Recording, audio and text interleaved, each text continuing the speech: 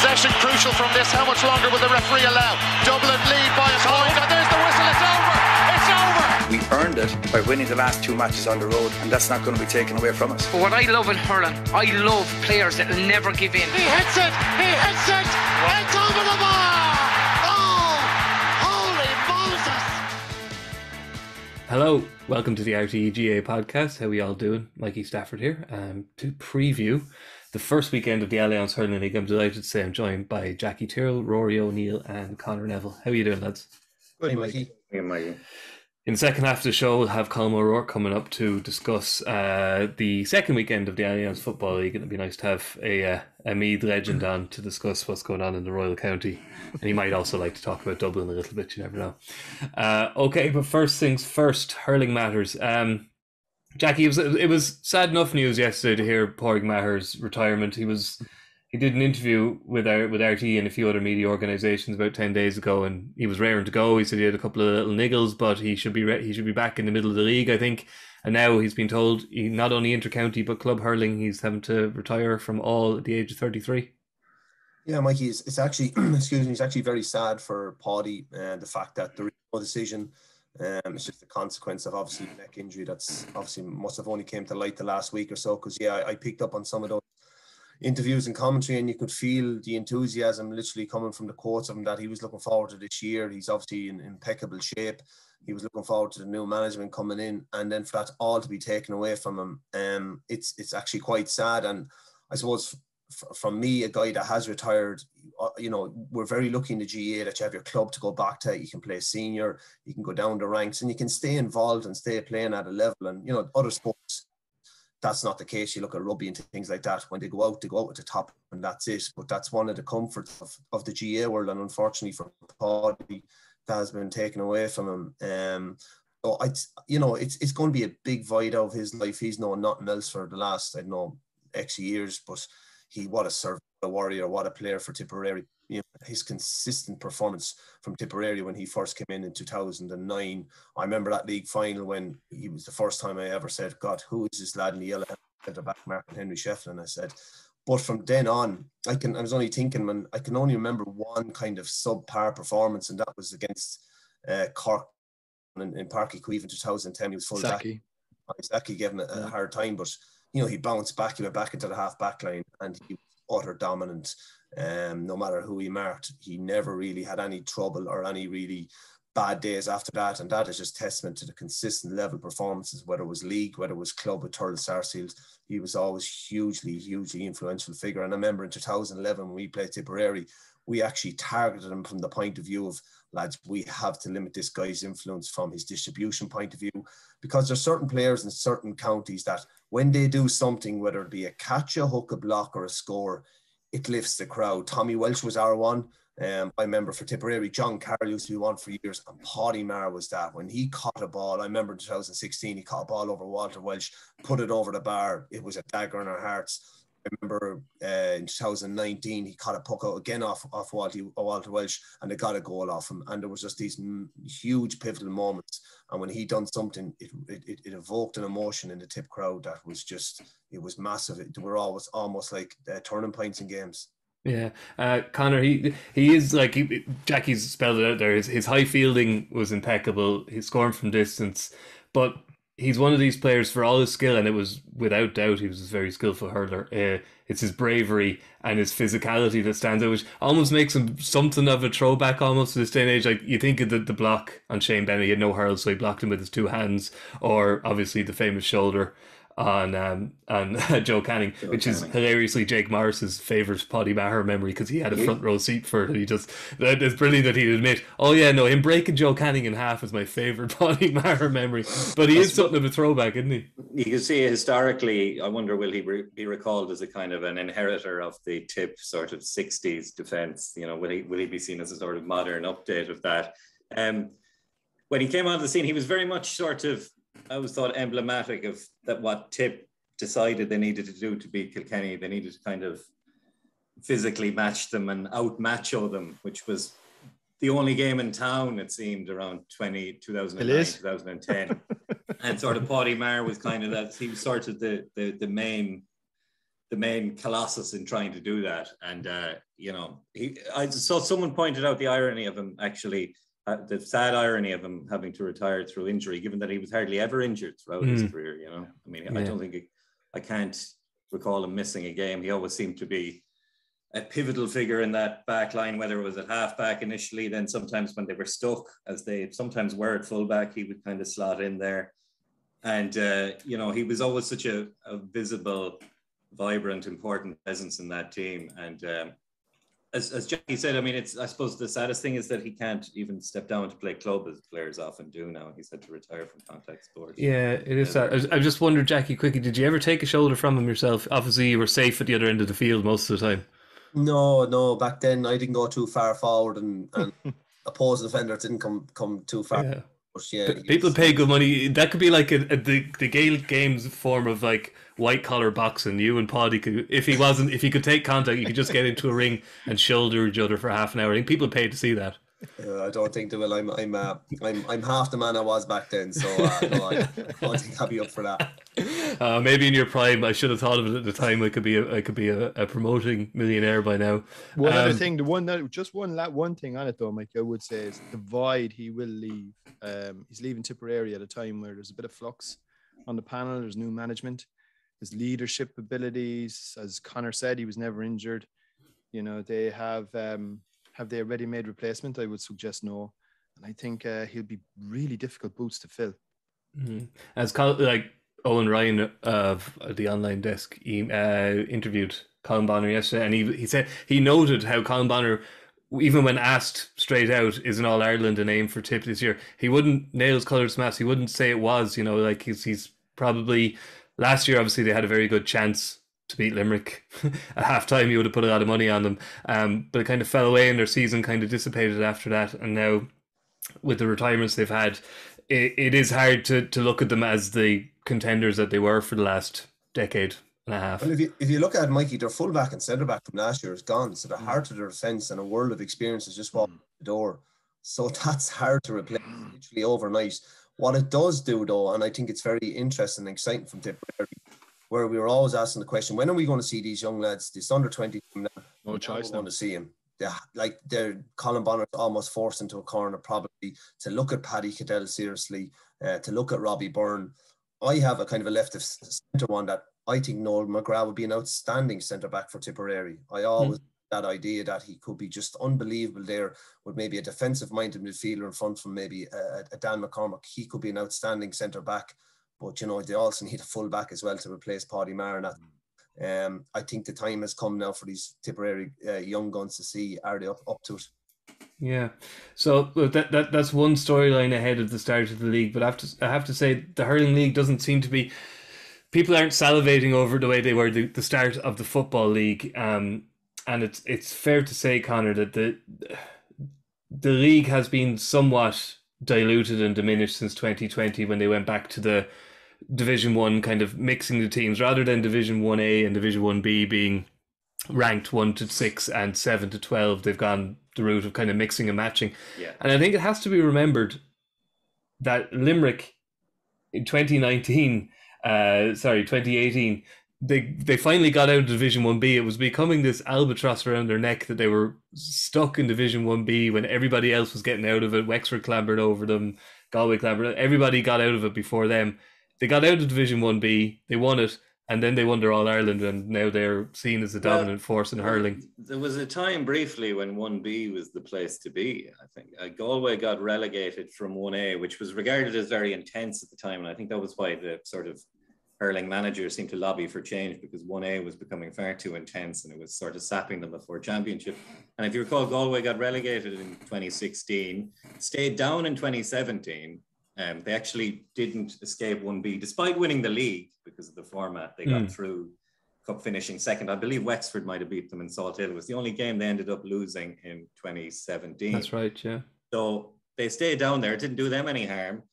The following year, 2018, we had Galway and Limerick in sort of the 1B promotion decider, effectively. And they ended up playing the All-Ireland later in the year. So there was a narrative at that time that 1A was becoming detrimental to the teams in it, and 1B teams there was a joke among the Galway support that they were doing their best to stay in 1B. You know, they never actually got out of it, other than it changed, the format changed, and they kind of mixed and matched the teams.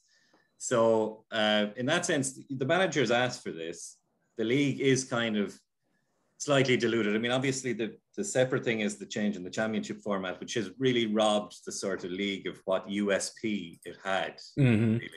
Yeah, that's true. When the championship is a league, what is the league in that context? And the championship is a sort of league now. Well, it is, yeah. Football crowd we're trying to get in. And, you know, in the sense the league feels like a kind of just it's been diluted to being a warm-up tournament at this stage. Yeah. Let's get the cold hard opinion of the TV producer then, Rory. The Allianz Hurling League, a little bit of a hard sell in terms of, you know, we're stumping for a football match this weekend on RTÉ for obvious reasons. It's Dublin and Kerry, but hurling would have been an option. Hurling during the summer is often seen as RTÉ's preferred choice, but during the spring, the hurling league doesn't quite have the cachet of the football league. I think the league is just probably going back. And it's going back to where it was and where it used to be, which is really a bunch of glorified challenge matches, warm-up games where managers now are really getting an opportunity to try players because there's no major pressure. You're not going to be relegated. And everything is going to be focused towards the 16th of April. And like from a TV perspective, if you look at it, like we've 8 live games over the course of this year's league, 6 of them are football and 2 are hurling. But come the 16th of April, that will be completely turned on its head because the football championship won't catch fire for about 3 months, whereas the hurling is going to be hammer and tongs every week from the get-go. And some of the matches, even in the first weekend alone, it's like in both provinces. So I think, to my mind, and look, I think it's hurling is in a good place in terms of where it is. I think, what did we all want? We wanted more championship matches. We wanted the top teams playing against each other more often. We wanted more games, and lo and behold, that's what the people want. The attendances are up, the crowd, the audience figures are up, the TV figures are up. You know, like the league, I suppose, kind of comes then with a small bit of dispassion around it, but I think that's okay. Mm-hmm. Yeah, Jackie, you have 6 league medals. Quick quiz question: do you know where they are? My mum has them out in the home. That's just a stock answer every GA player gives, I think, when he doesn't have the foggiest notion. My mum looks after all my medals except the All Ireland ones, which I keep myself. Or does she have them all? No, she looks after them all. Yeah, she has them all. Okay, you won 6 anyway. Congratulations to your mother on those. 4 of them, 6, 9, 12, 14. You went on and won All Ireland. So that's a good strike rate. 5 and 14, you didn't. You won the league, but you didn't win the All Ireland. What kind of stock did Brian Cody put in the league? Was it challenge matches? Was it tuning up, or was it a trophy that to win? And Kilkenny like winning trophies. I think Brian's attitude was pretty clear. It was completely foot to the floor. Every game was hugely competitive. He didn't really look at it, the league. It was an opportunity to develop. It was an opportunity to build a team, and it was an opportunity. You personally, if you were playing, you had a jersey and you wanted to hold on to it. And I suppose he followed that through, that if you performed in the league, you played in the championship. But look, the nature of the championship has completely changed from then. Back then, when the league was finished, you went back to your club for a month. Then you went back into Kilkenny for maybe a couple of weeks. So there was a 6-week kind of gap in between the league and the championship. And then you were playing every 3 weeks. Whereas now the league finishes and maybe 2 weeks later you're into a championship, which you're playing possibly 4 or 5 games over a 6-week period. So the demands is all about the panel now. It was always about the panel, but the panel back then was kind of 15 playing with maybe 3 or 4 coming on. Now in the round robin situation, you need a panel of 20 plus. You'll have guys that are seen as rookies this year that will probably be playing in your last game due to suspension and injuries, and you will probably be looking for a result. So the whole dynamic of the round robin has a huge influence on the actual league format. But within the league, I do think there's a couple of teams that will be earmarking a big performance. I do think silverware for the likes of a Waterford, for the likes of a Dublin, I think it would do an awful lot versus silverware for a Kilkenny or even a Tipperary or a Limerick. I just think the journey that Liam Cahill and Matty Kenny are on with those, they're 3-4 years down that. I think silverware would be a huge boost for them, their panel, the morale and the confidence of them. So I expect strong performances from them. Look, Limerick will, of course, be thereabouts. Kilkenny will always compete. Cork can be blasé about it, but the dynamic of the league has changed. It's all about unearthing talent, developing your panel, getting miles into kind of the older personnel of the panel without too much, but that they're ready for championship, come in the round robin, that they're ready to hit the ground with their best team and probably 5, 6, 7 subs backing them up, that when they come in, that they can contribute. Yeah. Conor, the teams that may not be too interested in winning the league, I guess their great challenge is to try and figure out the mystery, figure out the conundrum that is Limerick, because they've changed the game in the last couple of years with their their size, their strength, the fact that they play to their strengths, which is their physicality, their overall skill level, and they didn't manage to win it in 2019. If they had, we'd be looking at a 4 in a row team, but no more than Jackie's team. They're not just winning these titles, they're winning them convincingly. And it's not that this is a worry for the game. It's always had dominant players, but it's a worry for the teams that are being dominated. You're asking me to come up with a plan to topple Limerick, yeah? Well, I'm guessing you have it. You have back of a fag box there. You have it written down, yeah. No, I don't have any blueprint. Limerick, obviously, they should really be going for 5 in a row. Only the terrible start against Kilkenny in that 2019 All-Ireland semi-final. That was still at a time when the Munster champions had a habit of flopping in the All-Ireland semi-final every year because of the gap or whatever. That was taken away the last 2 years. It's very hard to see how they can be stopped. As you said, their physicality, very hard to get around that. And then their use of the ball. I mean, they sort of have married sort of the perfect elements of what makes a sort of winning hurling team. Teams have got close. I mean, Tipperary obviously had them on the rack last year in the first half. That was any notion that they might win it was unceremoniously ended in the third quarter. Waterford have kind of given them hell. They tore into them pretty aggressively in the semi-final last year, but even then, sort of the game ran out. You could argue Waterford are possibly looked the most primed to take them down, or at least the next best, because Cork were way out of their depth, or it looked like in the All-Ireland final, really. I mean, Galway in 2020 did draw level with them going into a lengthy injury time period. Now, that was a slightly odd game. I mean, Galway got a lightning start. They played a highly defensive game in that match, and they had to rely on a sort of Limerick profligacy that day in terms of, blowing goal chances and hitting uncharacteristic wides. And they also had an absurd number of sideline cuts scored. I think there was 5 in that game. 4 from Canning and 1 from Fintan Burke as well, which is forgotten. But so Galway got close to them that day. There's a sense that they might have the physical attributes to match them on their day. I'm not sure whether Galway seem to be not quite in. They seem to be possibly entering some transition, maybe not quite as acutely as Tipperary, but there's a degree of transition happening there. There's a lot of interest in Galway, Rory, because obviously Henry Shefflin has gone in there, and they got a bit of a flaking from Dublin, which is there's no shame in that. Wexford got one from Dublin last weekend as well. Dublin are a Walsh Cup team, I'm telling you, they're a powerhouse. But there's a lot of interest, Rory, in how Henry Shefflin gets on in Galway, because there's no doubt in the raw materials, there never has been in Galway. But as Conor says, there might be, this might be a season where out with the old, in with the new mightn't mean they're quite the contenders people would think they should be. Which is why I thought it was, I suppose, a surprise that Henry would take the job on, because it did look like a rebuild job in Galway. You were losing Joe Canning, you were losing possibly David Burke, or certainly he's coming to the end of his career.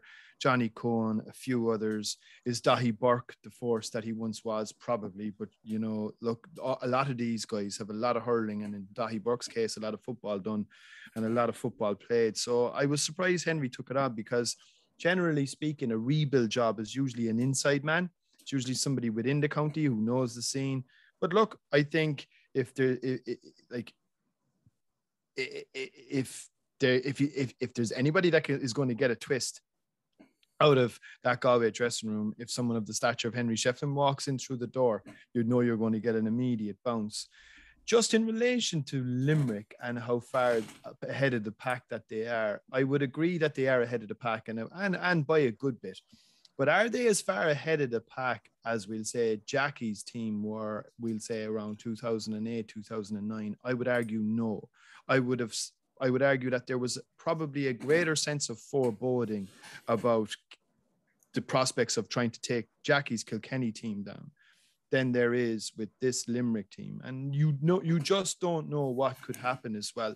Like, you have to remember that was a different era. Obviously there was no round robin.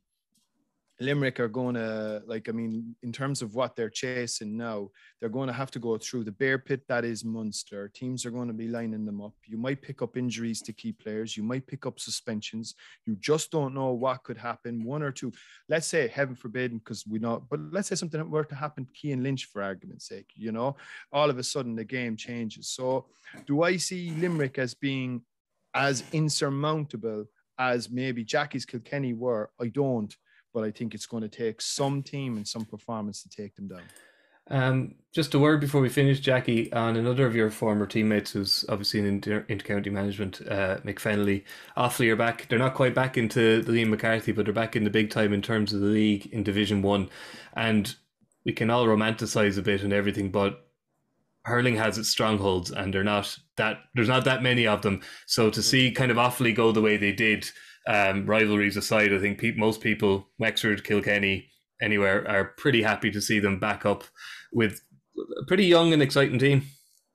Yeah, I think anyone in the hurling world is delighted to see Offaly starting to come back. So they had a few tough years, and since Michael took over the helm there, it's been nothing but kind of positive. Shane Lowry getting involved, Michael Fennelly starting to build a really good team there. They're back in Joe McDonough, and they'll be looking not just to compete this year after coming up in the Christie Ring. They'll be probably looking to win that or go very close on it. And obviously, they'll be probably looking at the Westmeath model as regards. Westmeath were in the top tier of the league, probably took a lot of bad beatings, but learned a lot from it and brought that back to the Joe McDonough. And you see the success and how well they played in the final last year. So that seems to be the way forward. And I'd imagine Mick will be looking to, get that experience of playing week in, week out against the top teams. They're the Galways of this world, getting the learnings from it. And being able to regroup and go really hard at the Joe McDonough. But he has a very youthful team there as well. So look, I think anyone in the hurling world welcomes Offaly coming back and coming back strong. Yeah, they start off away to Galway, and I think then they're home to Clare. They got Wexford in their group as well. Could you, along with Limerick, obviously, and Cork, could you see them staying up? When you read it out: Cork, Clare, Wexford, Limerick, Galway, and Offaly. It's not an easy endeavour to stay in that division. No, it's going to be a struggle for them. It really is. They probably got the harder of the two sides of the league. But I suppose if they do get relegated, I don't think it'd be the worst in the world. You wouldn't know they could stay up and win a relegation final or that. But look, he will be looking at the bigger picture of developing players, getting them used to playing at that top level, and being able to survive those environments, and obviously hopefully not taking too bad of beatings that damage morale or confidence and things like that, so that they can go into Joe McDonough ready to go, and that exposure to that a high level performance that will stand well for him. Okay. In a word, lads, I'll ask you all to name your winner of the competition that we don't think the big teams are particularly interested in. I am going to say Galway for the crack. Conor? Waterford. Jackie? Limerick. Rory? Yeah, I'm going to go for Waterford as well. I think they will. I agree with Conor. I think they're probably team number 2 to Limerick. I think, and if Ballygunner get over the line next week against Ballyhale, I think that'll give them another boost. And I think it's year 3 for Liam Cahill. COVID is gone. I like to cut a Waterford's jib. Alrighty, Jackie, thanks very much for joining us. We'll let you go now, and we'll be back in a couple of minutes with Colm O'Rourke to talk about football. He hits it, it's over the bar! Oh, holy Moses! Welcome back. We've been joined by Colm O'Rourke to look ahead to week 2 of the Alliance Football League. How are you getting on, Colm? Doing great, never better, fighting fit, waiting for the call actually, but my phone doesn't ring to see would I be available for Sunday. I'm disappointed. Oh. It could do with you in full forward. We just expect you're too busy on the radio talking about the Leaving Cert column. That's all we hear you talking about these days. Well, at least that's signed, sealed, and delivered now. You can forget about that for a couple of months. In the rest of our lives. So the other stress in your life beyond Leaving Cert students and that would I expect at the moment be the Meath senior footballers. I don't think we need to go back over the coals of Sunday too much. It was obviously a very, very bad day at the office in Salt Hill. 45 minutes before the first score, they're released at home in front of their faithful in Park Charlton now against Roscommon on Sunday. What would you like to see, and what do you think Meath supporters need to see? A result would be nice, obviously, but I think performance-wise, there's things that you'll all be looking to see improved on. Yeah, well, any self-respecting player or team will put in a massive effort after a big disappointment like Galway and all the stick that goes with it. So I would expect a completely different type of performance. Now, the issue with Meath is Meath have been more or less a second division team, one up to the first division and then straight back down. So I think in the last 7 or 8 years, Meath have not beaten a team who are rated higher than them in the country in that period of time. So, you know, the second division is sort of natural territory.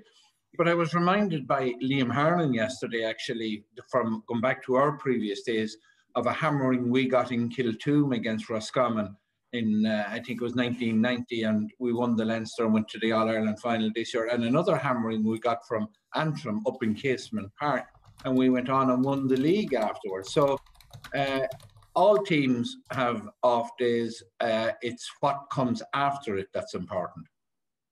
Yeah. Of course, 1991, didn't you start with the draw against Wicklow as well? Absolutely, yes. That epic length of it season. So things can be turned around, and there's the one thing you could say this time with the season the way it is now, there's no shortage of games and they're coming thick and fast. So Andy McEntee, as he has done, as we can see with the goalkeeping position, he's not afraid to try players. So, but is that part of the issue, Colm? Is there too much rotation in the Meath team? Well, you'd nearly need to be closer to the thing. But like if somebody said to me, and I'm managing my club Simonstown again this year, and I have been very involved at senior club level for the last 40 years in Meath. If somebody said to me, can you name 3 players to put on the Meath team for next Sunday who would make an appreciable difference, I would have to say I couldn't. And I know most of the players in Meath. So I think the players are in there, or maybe there's a few not available for various reasons. There's a couple out of the country, but there's no obvious quick fix on this one. Like there's nobody going to be brought in out of the blue who's going to make an appreciable difference that I can see. Conor, I think I do remember asking you one day to write, or one of us suggested anyway, the idea of an article about Meathness off the back of the infamous Corkness report. I think part of the reaction to the Meath result is that people want Meath to be strong again. People want Kildare to be strong. They want Laois because they see a chink in the Dublin Arbour. And as much as we lambaste the provincial championships and the Leinster one in particular, we'd love it to be a championship again. So it's a shame when we see Dublin perhaps showing a sign of weakness, and next thing Meath put in a performance like that. There's terrible nostalgia for Meath's glory days, whether it be the late 80s or the late 90s or the early 90s even. I mean, I think I wrote in that article, might have been a slightly cruel line, that good Meath performances can only be seen now on Lake Rogale. You can't catch them anywhere else. They have exclusive rights to Meath playing well. What's striking about Meath is that they seem to have totally stagnated for 10 years. I mean, there's Colm's stat there about them not beating a team higher than them in 7 years is very striking. I mean, they did make the Super 8s in 2019, but I think that was off the back of maybe beating Carlow and Laois and getting to a Leinster final. And then I think they beat Clare by a point in the last 12. So they didn't acquit themselves too badly in the Super 8, but at the same time, they were never going to get out of it.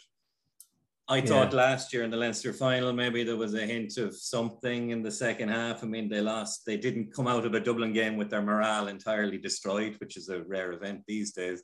But then that's sort of been put in perspective by Dublin's sort of struggle since. I was doing the tracker for the game at the weekend and the Division 2 and 3 games, not to go into how the sausage gets made too much, but I was listening to LMFM for updates, and I've never heard such a mournful I believe it's Matty Kerrigan does those games. Matty Kerrigan, is Matty Kerrigan. I've never heard such a mournful broadcast as that one. And when Meath finally did score, I was watching it.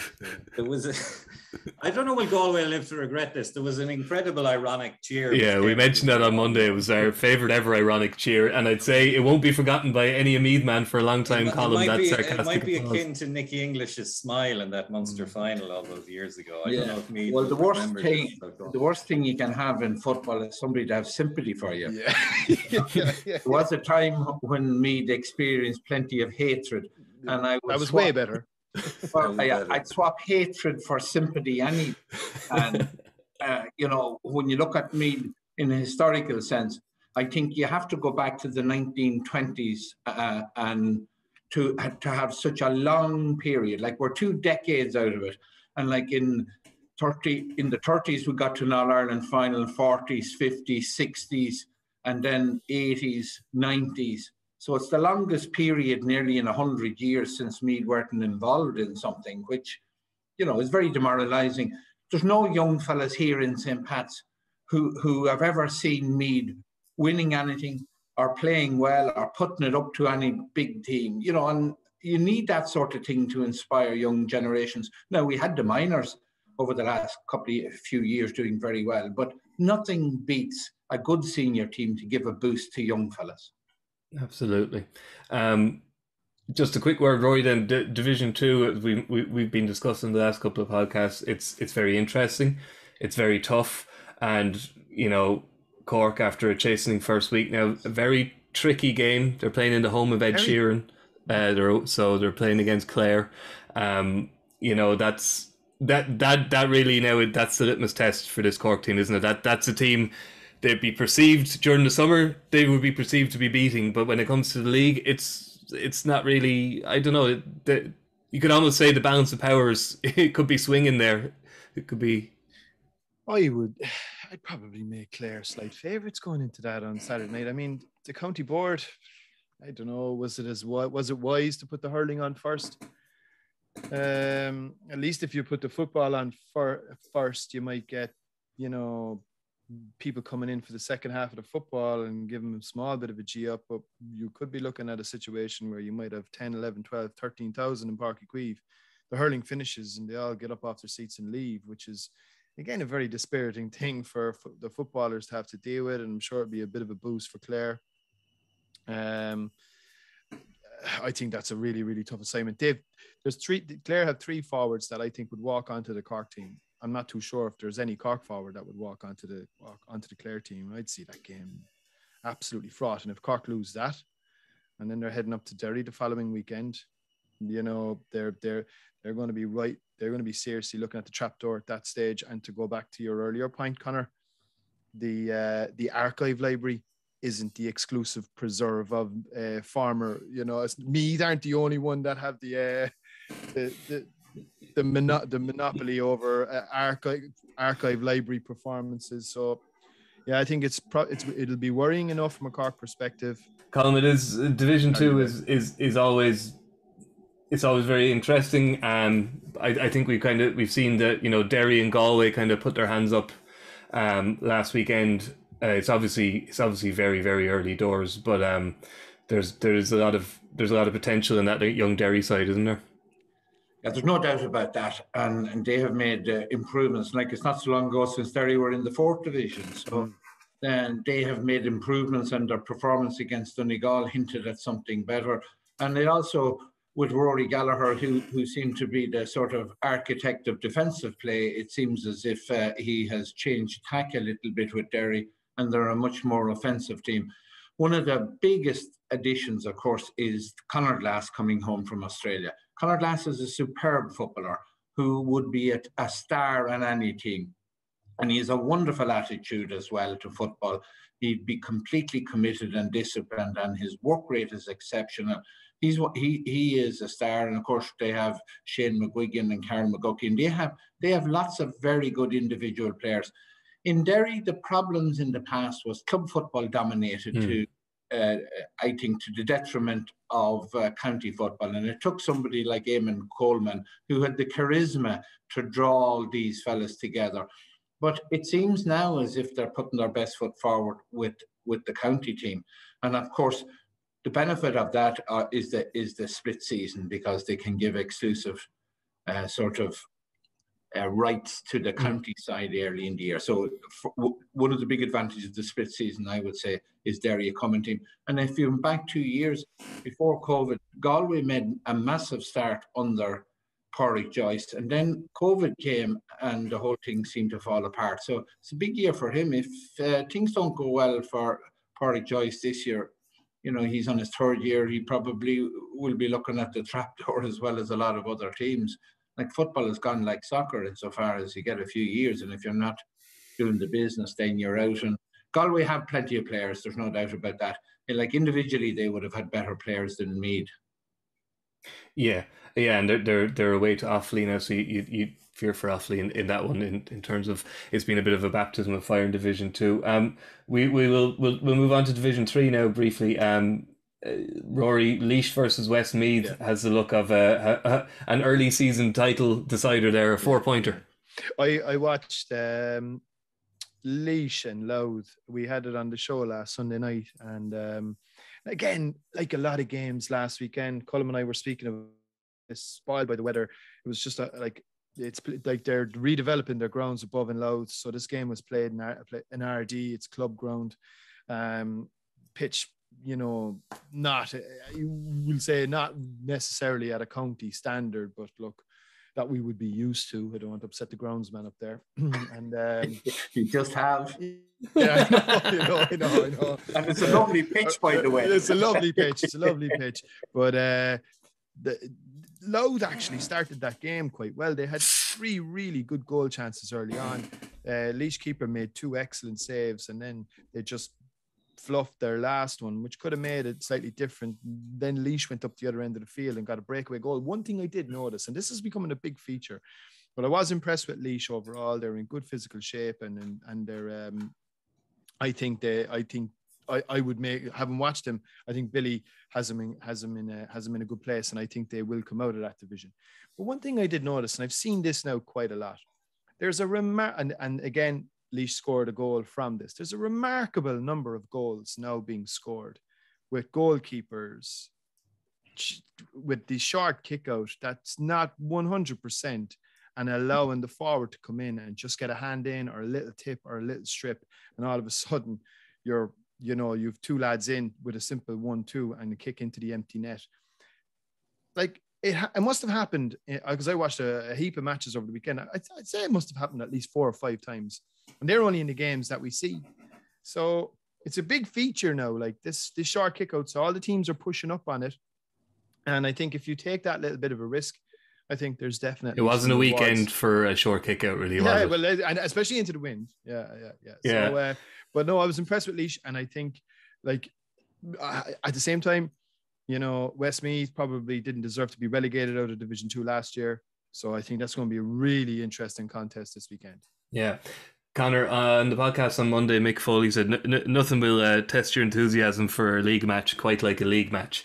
He was speaking after a fairly weather-impacted schedule, but I don't think there's a Gaelic football fan in the country who isn't salivating at the thought of Tralee on Saturday night now. It's sold out since Monday afternoon. Lads, I'm happy. 12 or 13,000 people.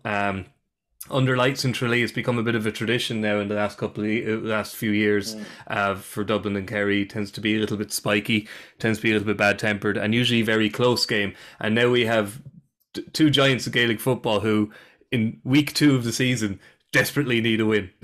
They both have question marks over them. Yeah, the fixture has been fantastic. the last three, I believe, Kerry won in 15 and 19, quite narrowly. They won by a point in 19, an excellent game. And then the middle game was a draw in 2017. I'm not sure which was the game which ended in the full-scale brawl, which Jim Gavin stepped around. That might have been the most recent 19 one. But yeah, it should be a good game. I would suspect from this remove that Kerry should win it. Only because, you know, the nature of Dublin's performance of the weekend, and also the way Dessie Farrell spoke after it. Like, he did make sort of concerted efforts to play it down. He talked about being competitive. You know, he wasn't talking about a sort of full-scale backlash to that defeat. And he did acknowledge that, you know, the team might change, but it will still be an inexperienced team. He made no bones about that. So in that sense, I would say, you know, Kerry possibly, they were the ones who were, you know, they were the ones who, they'd be expected to win this game in the normal run of events, I would say anyway, slightly. And now that Dublin are in such a sort of uncertain phase, Kerry, you know, the weekend was a bit of a jolt for them. I presume they would have thought they'd win that game. They have issues at midfield, a few players out. But, you know, you'd imagine back in Tralee, they'd get a better performance than they managed against Newbridge in a sort of, than the performance in Newbridge, which was a particular circumstances attended to that game, very tight pitch, Kildare very up for it, Jack O'Connor going back. You know, you'd imagine Kerry, there's more of a spark of potential in Kerry at the moment to have a backlash to their original performance, and I would expect Kerry to win that game. Colm, it's striking to hear Dessie Farrell, I won't go so far as to say making excuses, but like highlighting the players who are out. Now, Jim Gavin didn't have to deal with as many defeats, shall we say, but it wouldn't have been a very Jim Gavin statement to make to highlight the players who are out. His motto would have very much been like, you know, if you're good enough to play for Dublin, you're good enough to play for Dublin. So if you have that jersey on, you're expected to win, you're expected to perform. That wasn't quite the reaction from Dessie, which I think might have perturbed a good few Dublin fans. Yeah, well, sure, we can write Dublin off completely at this stage. After they're done. They're complete toast. Disarray. They have no chance in the league. They'll probably be relegated and will be out early in the Leinster Championship. So, again, you know, after one match, but Dessie Farrell is a different personality than Jim Gavin. Jim Gavin he never had to deal with this, so we don't know, but like he would have sort of put on a sort of a match face, came out and said, you know, that's it, we'll move on, and there'll be no excuses. I think Conor is right. I don't see any short-term fix for Dublin, and this looks like a game for Kerry, especially if they get the Nagale lads back, Diarmuid O'Connor, Jack Savage. I think Stephen O'Cumber was badly injured the last day, so he may not be playing. Yeah, not confirmed, but it seemed to be a dislocated shoulder last I heard, yeah. And it's great, and the atmosphere in Tralee is fine. But I make the point always, if the league was being played at the right time of the year, which should be March, April, May as a forerunner to the championship, it's not just Tralee that would be needed to hold it. Like Killarney would be a full house if you had Dublin going down there, maybe on a May bank holiday weekend like that. So like the GAA are, you know, it's fantastic, the atmosphere, but they're selling themselves short in terms of marketing of big games. Now, it's going to change next year, but the league still starts as the first competition when it should be at a better time of the year, when you have better football. Like last weekend was a dreadful weekend for football. Unfortunate that it was nearly the worst day of January, and other Sundays were brilliant for football. But at this time of the year, you're going to get bad quality pitches. You're going to get messy games as a result. If two northern teams are playing, and I have to always, I couldn't let a podcast go without putting the boot into the Ulster teams. People would two of them playing, like Monaghan and Tyrone. Like, games are almost unrefereeable when you have teams who are short passing. And the same with Donegal and Mayo last Sunday. I felt sorry for the referees trying to enforce the rules in those games with the amount of short passing and the amount of contact times with the ball. Is it a 3-1 or the other? So the wider point is pity the games aren't later in the year when there'd be a greater spectacle. Yeah, and that brings us on to my next point, actually, Rory, is the truncated nature of the season means that when Mayo fans see the likes of Tommy Conroy go down in an NUIG Sigerson game, you know, their hearts are in their mouths. We don't know. It's a knee injury. no, we don't know what it is yet. It could be a strain. It could be a rupture. We don't want to really speculate, but a knee injury when you're dealing with a season that's about 5 months long, can't be good. No, we mentioned it the other day as well in relation to Garrett McKinless from Derry, in relation to Cormac Costello potentially. We don't really know how bad that injury could potentially be. We've seen it with Stefan Akonbor, who probably needs as much game time and a clear run of things just to try and reacclimatise to Gaelic football more than anybody else.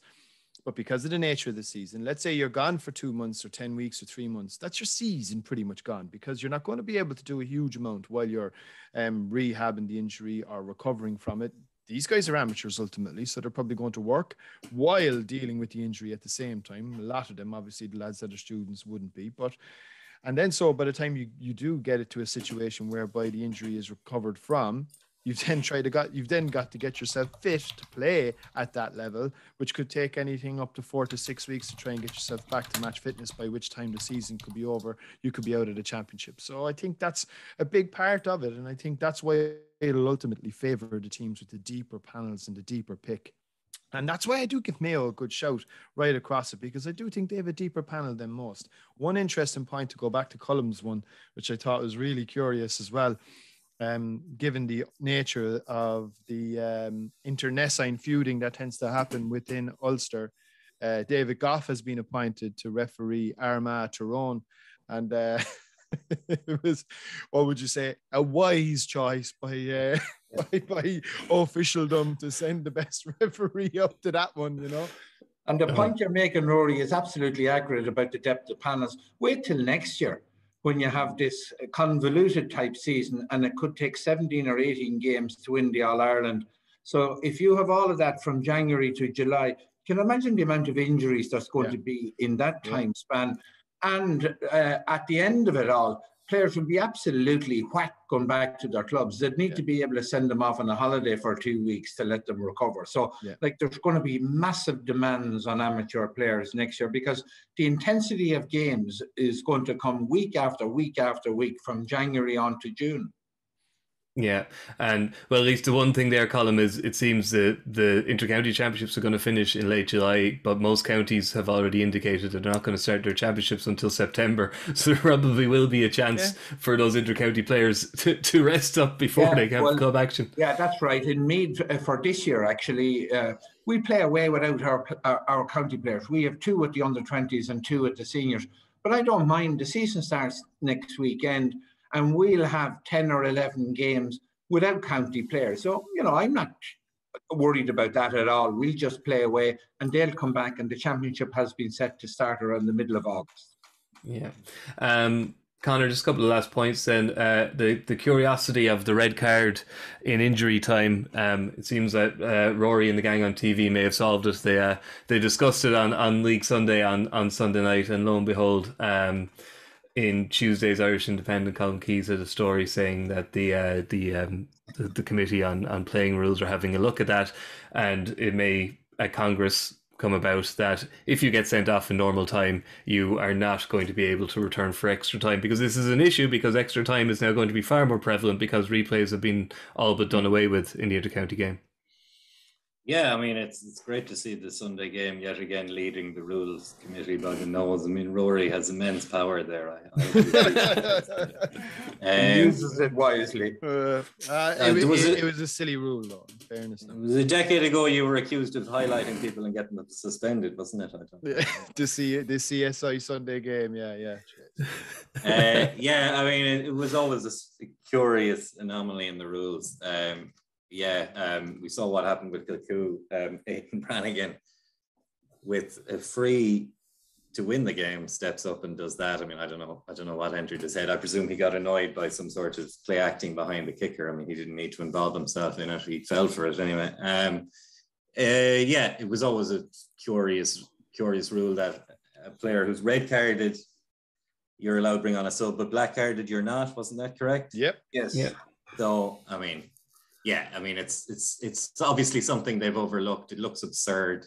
I presume they'll iron out that. And, as you say, with extra time, with replays becoming sort of being made less of a feature of the championship somewhere. Conor, that's there for all time. I remember Mick Lyons being sent off in Dublin games, and we struggled on to the end of the game and got back then to 15 for the extra time and got a draw. So it's come back that long. But I think it'll be interesting to see, will Kilcoo argue now, because Aidan Brannigan would be entitled to a 1-match suspension on foot of getting a straight red. I presume Kilcoo will argue the 1-match suspension was served during the extra time because it is denoted as a new game for match purposes. So I presume they will argue now it's a new game. He served his 1-match ban, so he's back for the All-Ireland final.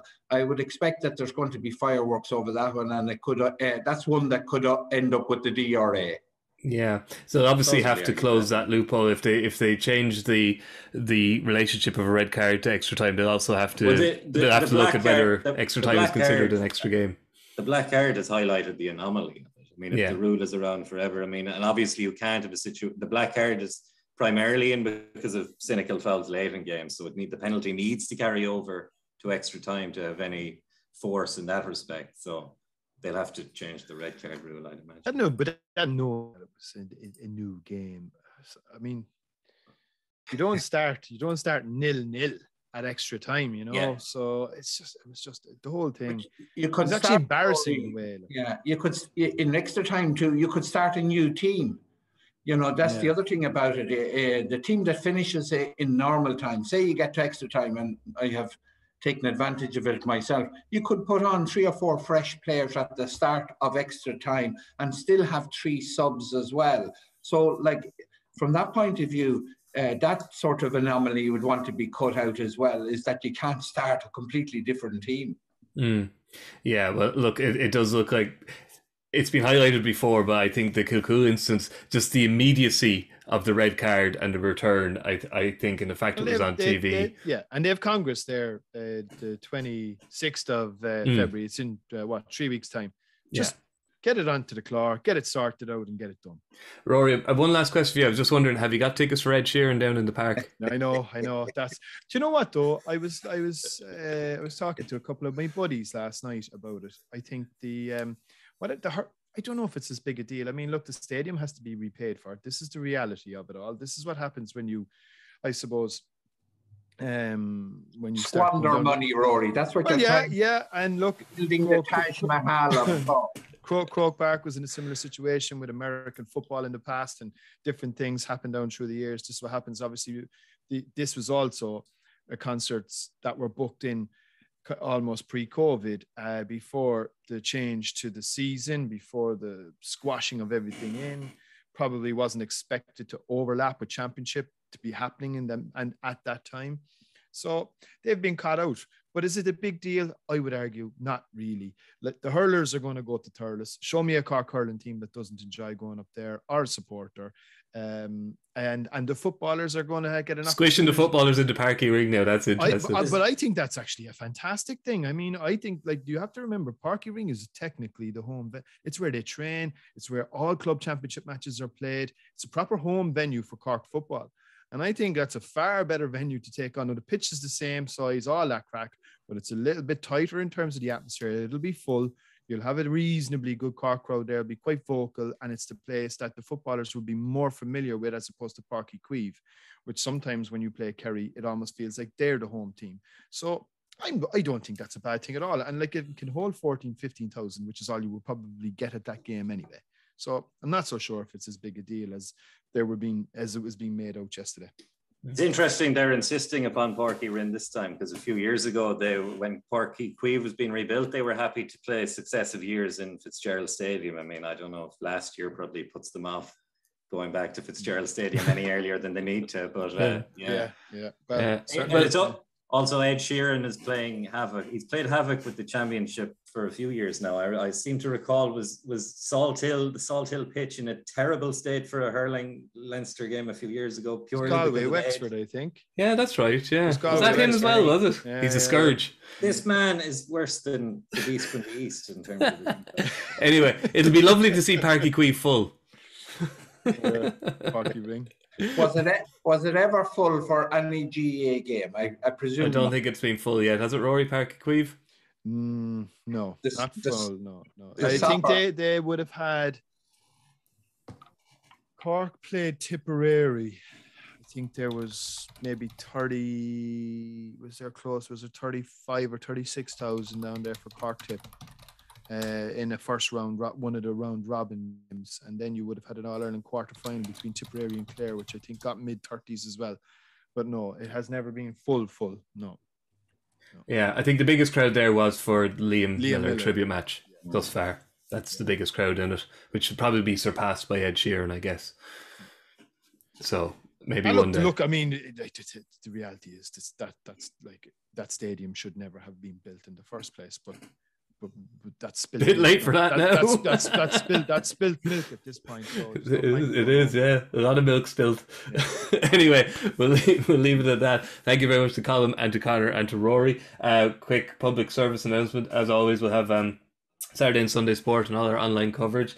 The Kerry-Dublin match in Tralee will be live on RTÉ2. League Sunday on Sunday evening on RTÉ2 will feature the lovely Colm O'Rourke. And as a hurling analyst, it will feature the return of Davy Fitzgerald to your screen. So there's something for everybody to look forward to. It'll be lively. Colm laughing. You should get him on for the football too, Colm. A man should only have to take so much punishment in life. Well, your punishment now for this morning is over, Colm. Thank you to yourself and to Rory and to Conor, and we'll catch you all again next week. Bye. Cheers, guys. How much longer will the referee allow? Dublin lead by a point, and there's the whistle. It's over. We earned it by winning the last 2 matches on the road, and that's not going to be taken away from us. But what I love in hurling, I love players that will never give in. He hits it. It's over the bar.